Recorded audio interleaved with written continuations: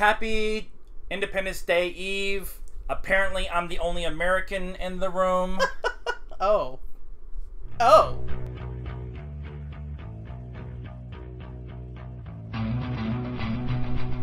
Hello, everyone. Welcome to the Pop Culture Cult. I'm Sean. I'm Janice. And it is July 4th Eve. So that would make it the 3rd of July. Very good. And we had a easy day at work. And we're going to do a quick little show here. Not a whole lot going on because of D23 and San Diego Comic-Con are coming up. So a lot of the news and the information and stuff is kind of slowing down as we get closer to those two big, epic weekends of I Hope We're Home.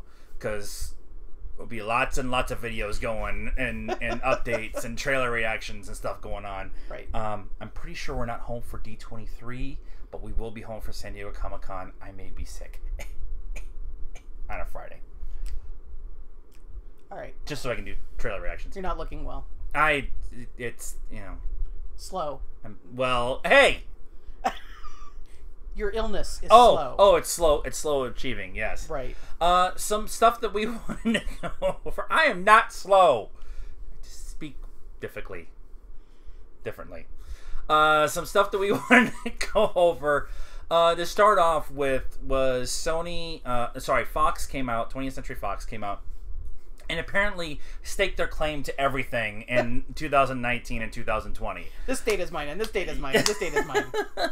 So they've already claimed 3 dates in 2018 with Deadpool 2, X-Men Dark Phoenix, and New Mutants. They're still casting for New Mutants. It's supposed to be out in fucking February.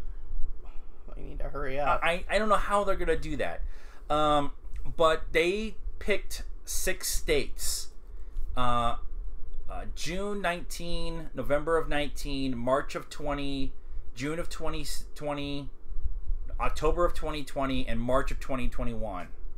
And they're saying, we're going to do X-Men, because Fox owns the X-Men universe. So they've claimed all of those spots for the future of the X-Men universe as they know it. That's a lot. It is. I've heard potentially Deadpool 3 would be in there, X-Men, and then X-Force. Fantastic Four, I heard. Yes. Potentially, because they're going to make it again with the cast from this most recent one. Right, and they're going to do the kids. Oh yeah, the kids they have version, the kid right? One too. So yeah, and so it's there's been talk on the internet, a lot of talk on the internet about superhero movie fatigue, and I don't think there is fatigue. Look at the goddamn box office. Well, Wonder Woman just passed $700 million worldwide. I mean, come on, there's not fatigue. No, for new, fresh ideas, there is not fatigue, and I don't know that it's specifically superhero. I think it could potentially be any of the big movie studios, right? So Star Wars, yeah, Star Trek, yeah, Marvel, DC, just the putting out movies for the sake of putting out movies. When you don't have anything new and interesting to say, then yeah, people aren't gonna go. But care as much. They've been doing a really good job, and all. Let's be honest. DC's got one good movie done, right. And Fox has done some of the X-Men really, really well, and some of them not so well. But the same could be said for Marvel. There's a couple of Thors in there that nobody cares about. But the new one, Ragnarok, looks amazing. Oh my god! Kate Blanchett in a bodysuit. That's all I'm saying. That's all you can. And reindeer ears, reindeer antlers. But one of the things that was kind of talked about on Friday on Collider was somebody emailed in and was saying about, are we getting comedy movie fatigue, kind of like we're getting comic book movie fatigue, and my thought was the whole time was, if you put good stuff out, you're not gonna get fatigued and going to seeing these genres or these types of movies. Yeah, there's just a lot of comedy movies out there that just aren't good, and they're not funny. The House this weekend, the House game or whatever with Will Ferrell and Amy Poehler apparently is terrible. They didn't even do a screening for the critics. Yeah. And just put it out. That's a really bad sign. But yeah, so it's just showing that there's a market for it. And if they have 6 dates past the 3 movies they're doing next year, that means they have a plan. Fox has a plan. I would hope so. And that would be awesome if they did a big X-Men universe. Now, if we can get Fox to work with Marvel, and we could do a big crossover thing like Sony's doing with Marvel and the Spider-Man universe. I don't think that'll ever happen. More on superhero movies because America. Because America. Matt Reeves is teasing a noir-driven detective story for the Batman movie. Now, we've had kind of every version of Batman in the last... We had the super campy comic book version with the Michael Keaton ones that were directed by Tim Burton. Thank you. Which were awesome. The first 2 were awesome, and then Val Kilmer's was... and then George Clooney almost killed him. That was not George Clooney's fault. You never put nips on Batman. Well, and I heard editing. There were some editing problems in there too. And then you had the Christopher Nolan super dark version of Batman. And so a noir kind of version kind of makes sense in this kind of... Yeah, it's kind of Dick Tracy-esque. Yeah. I was thinking that earlier. I was like, that would be kind of cool. A smaller, not a big... Like the Nolan movies got a little big. Yeah, and cast some people that aren't big name stars, right? Don't let the movie get lost in the big name stars. Affleck is coming back for the Batman. He's contractually obligated, and that's fine. Yeah. But they could do something with some lesser known actors and just let the movie, the writing, the directing, the editing stand out instead of, we have George Clooney or whoever, Chris O'Donnell, and like everybody was in it, and Arnold Schwarzenegger, Jim Carrey, and they had all these big names in it for those. And you could say the same thing for the Christopher Nolan ones with Christian Bale and but Tom Hardy wasn't really that big of a. He was a known guy, but he wasn't a big guy. He actually, Batman kind of helped him become a big guy. Yeah. So, and I mean physically too. True. The thing with Matt Reeves, though, is he's actually one of the directors we really like. He did Cloverfield, which is a J.J. Abrams version of King Kong in New York, but he directed that one. He also did Dawn of the Planet of the Apes and War of the Planet of the Apes, and with all the things that have been said already about War of the Planet of the Apes, that it might be the best movie in the entire year, and it's still not out for another 3 weeks. So that should we're really excited about seeing Matt Reeves and his direction. And but he's got to get through War, and then get through everything and done. But they're saying that it's still set for you want to close the window. I'm not going to be opposed. I'm light speckled. Just close the window. We live in the desert, people, so the sun decides to move. Okay. It doesn't move anywhere else. So much better. But they're still talking that the release in 2019 is on schedule for the Batman. So, to add with all the stuff that Fox has going in 2019, and there's no word on the Marvel universe after Infinity War. So, Phase 4, the new whatever. I mean, there's a Phase 4, but they haven't outlined what that is, and I guess San Diego Comic-Con is where they're expecting it. At D23 or Comic-Con, I'm expecting one of the two to kind of be the point where they do that, and I would not be surprised if they go in and try to steal Comic-Con out from underneath everybody else. Bring everybody from Infinity War on the stage at the same time. And and then show on the screen what's going to happen after Infinity War. And just, it could be... Marvel could drop the mic on Saturday night. We'll talk some more about Comic-Con in a minute. But yeah, that was just something like I think it could be interesting to see. But I'm really starting to get excited. We've talked about how bad the DC Warner Brothers thing has been, and how we really took shots at how they handled everything. They did a really good thing, same thing that Kathleen Kennedy did with Han Solo. Let's pause let's get our ducks in a row. Let's get right on track. Damn the money. Let's make sure we're putting out good stuff, and then going forward. Well, and I think, not to get on a tangent about DC, but I think that they, BVS, Batman vs Superman, right. Was a horrible movie in the theaters. It was not as bad when they came out with the director's cut, and they had. I actually really liked the director's cut. It was okay. I mean, it wasn't my favorite movie in the world, but it was okay. Apparently more bearable than the theatrical version, and there was a ton of issues filming that, where the studio kept coming in and doing things, and so that was right there. That was proof that the studio messed around, or editors, whatever, they messed around and screwed that movie up as far as the theatrical Same version. with Suicide Squad. And Suicide Squad, I mean, apparently that's now a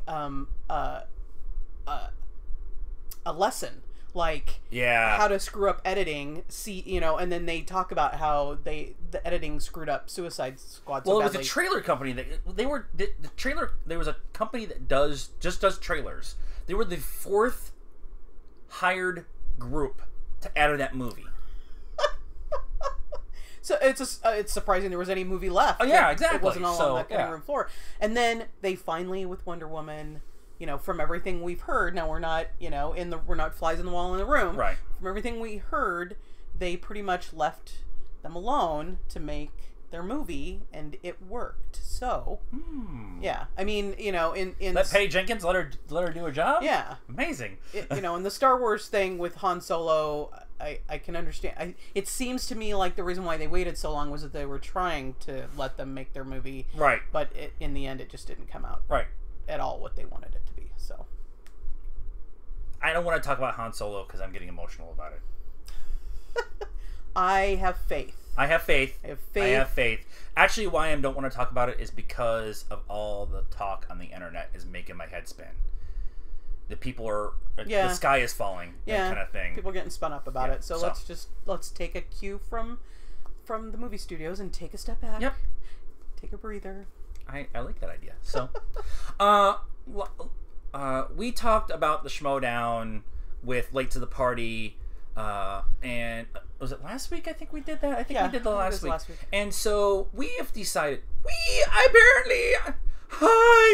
Apparently I'm still going through puberty at 42. We have decided that we're going to add a new segment to our show, yet unsponsored. But you can sponsor it here. But you can sponsor it here. It is the Schmoedown Match of the Week. We had 2 matches last week. We had the Tough Beats and 6 Degrees match. The loser breaks up. But the big match last week was Mark Ellis versus Clark Wolf. AKA Baby Carrots. Baby Carrots. The 4th and 5th seeds in the whole thing. You have the Collider Collision coming on the 7th with the belt holder and the top 2 contenders, and then Harloff and Schneider are actually going against the number 1 contender. So whoever wins the 3-way will go against the Harloff and Schneider match, and then Wolf and Ellis were the next 2 down, and they are kind of putting themselves in the position. So whoever won that match was going to be really interesting. And so, although Tough Beats lost and they had to break up, and that match was fun, the Clark Wolf Baby Carrots match was so good and super hard. Yeah. We've watched some matches and we're good. Okay, I'm going to say this a lot because I have huge respect for everybody in the Schmoedown. We're good at movie trivia. We're pretty decent, I would say, top 20 percentile, whatever. Especially the 2 of us together. Because I know the older stuff and he knows the newer stuff. Those in the Schmoedown are great at movie trivia. Like, they're talking about movies I've never even heard of, kind of thing. And that cuts. And the Ellis Wolf match, I think Wolf actually ended up winning. Spoilers if you haven't watched it. But she did. But she only had like 15 points or 16 points. So it was a super low. They both struggled the entire way. Even the commentators were talking about how hard the questions were at the end of the match. And it was definitely a deep cut kind of match. Very fun to watch. They both are very respectful of each other, and I cannot get that freaking suit out of my head. Yeah. Woo! Well, it wasn't the baby carrot suit. It was not the baby carrot. In a previous thing, he wore a carrot outfit, and kept having to flip his stalks out of his eyes. and this time he just came out in a baby carrot colored jacket. I'm pretty sure that outfit is Makuga's. Well, Makuga said it was his, but I'm pretty sure it was. Told him he had to dry clean it before he got it back. It was a very, very good match. We're going to continue to do this, especially with the Collider Collision coming up next week. Actually, it's on the 7th, so we will talk about it next week. So Saturday. So that will be a big time. There's like 4 or 5 matches in there, so we will be probably Sunday afternoon spending some time going through all that. We're not gonna be home this weekend. We're doing an adult slumber party, so we're gonna have to come home and watch it, which is not a problem. We went and saw Baby Driver on Friday. We did a full review. It's on the page. I'll tag it at the end of this video. Overall, pretty thumbs up. We talked about it in the review. Support movies like this. If you're worried about comic book hero fatigue or comedy fatigue or whatever, or just fatigue of bad movies, go support a good movie like this. And not to tell you not to watch ours, because definitely watch our review. But there's a couple out there in YouTube land, not necessarily reviews. There's one, I'm trying to remember the name of was building something. Anyway, it was an actual interview with Edgar Wright and Eldon Egerton. Eldon Baby. Egerton. Baby. And it was kind of a studio, like the old MTV, like glass front, people walking by on the sidewalk and everything. And it was awesome. I actually texted him and said, we have to watch this movie again, because there was so much stuff that the two of them were talking about. No spoilers, just, there's this stuff going on. The laundromat scene. Mm-hmm. All the laundry is color coordinated. I caught and that, it's synchronized. And Edgar Wright was talking about how they couldn't actually turn them on. The staff had to go feed quarters into the machine every take. It was funny. It was a good. Okay, we'll have to go watch that interview. But Baby Driver is definitely worth going to see. I actually even told a guy from work. He's like, "What movie should I go see right now?" And I said, "Baby Driver." Yep. If you haven't seen Wonder Woman yet, go see Baby Driver. If you've seen Wonder Woman, go see Wonder Woman again, and then go see Baby Driver. Wait. Always go see Wonder Woman, and then go see Baby Driver. Yes, exactly.